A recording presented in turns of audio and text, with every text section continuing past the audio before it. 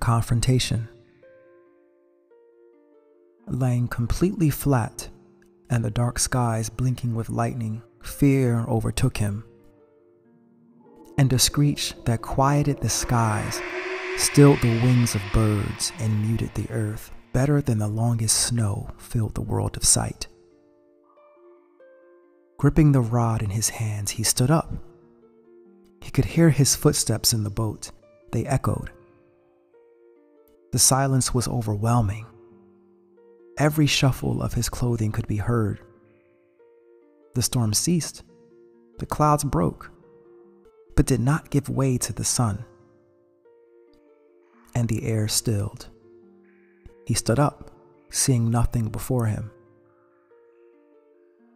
And suddenly a dark cloud began to cast a shadow in front of him.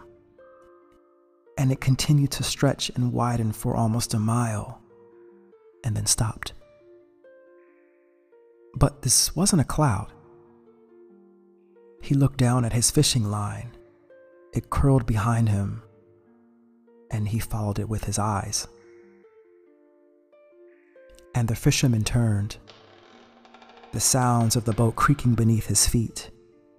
There, the glowing bait sat clenched between teeth as long and jagged as the tallest mountains, scales like mithril shield and nostrils like caverns stretching across the sea. The adult's heart fought to leave his chest, his throat tightening and his hands and feet tingling. Everything was pleased. His eyes met with the reptilian slits of the beast, and it watched him, neck curled, whiskers flickering in the silent sea. The sea dragon was called forth, and its screech echoed for miles. The adult saw the face of a hyena and amphibious flesh, gills on its neck, and a white tuft of hair at the top of its head that traveled down its spine. On its underbelly, human arms and legs could be seen intertwined and pierced with arrows. The arrows looked familiar, like the same arrows that put him to sleep. The boat gently swayed, and the adult's fear began to loosen its grip. They locked eyes. The beast let out another stilling screech, blowing the adult back onto his hind. But he maintained the grip on the fishing rod, feeling his body shrink in size. And it wasn't metaphoric. He was truly shrinking in size. He was the teen. And the beast let out a third screech, and he became the boy. And the glowing bait was released from the beast, the fishing line tightening towards the boy. The beast lowered its huge body into the silent sea, each sound reverberating for a short period of time. And then its head resurfaced from the waters and rested level across the boat and the boy, the slits of its eyes like doors into a new world watching him. The beast was inviting the boy to mount its head. So he took the invitation, hesitantly.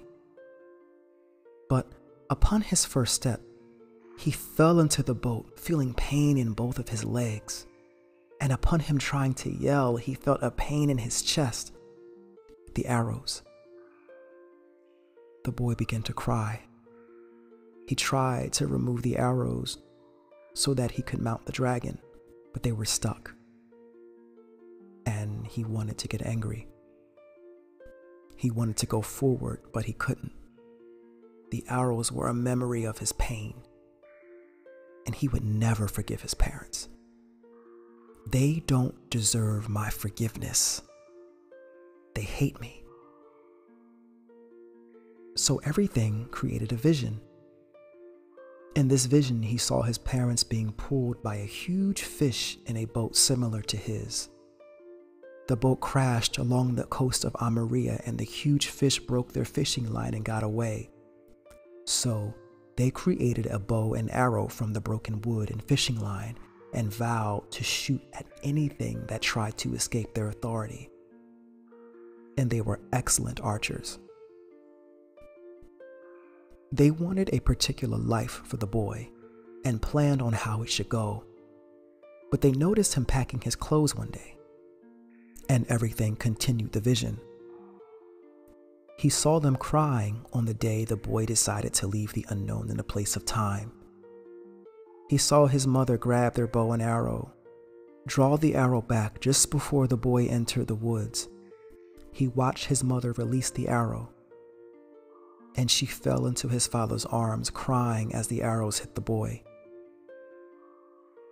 They weren't ready for him to leave, but they also didn't know him. And the arrows were just arrows, and he began to understand that. They didn't hate him, they just didn't understand him. The arrows fell out and hit the bottom of the boat, and he marched forward confidently. And everything followed him. The scales of the dragon were hard as stone, its white hair sprouting from the cracks like flowers growing through the cobblestone of Almeria. Its ears were like wings, spanning out far and wide, and a few feet along its neck was a blowhole. And daylight broke. The sun burned through the clouds and seagulls could be heard again. What's happening? The boy thought, who was once the adult. The dragon screeched and lifted the boy on its head, shooting hundreds of feet into the sky, spiraling upwards and then down again before taking him and everything across the seas of sight. It can fly, he thought. And he realized all in that moment what had happened. The beast became his ship, his chariot. And Almeria could be seen in the distance as the dragon shot across the sea. And it appeared back to normal. The hallway of shops were running again. Children were seen playing, and his friend was fishing and building different things. The boy smiled and closed his eyes. And he opened them again as the adult, sitting high into the sky on the dragon's head over the bright and loving Almeria.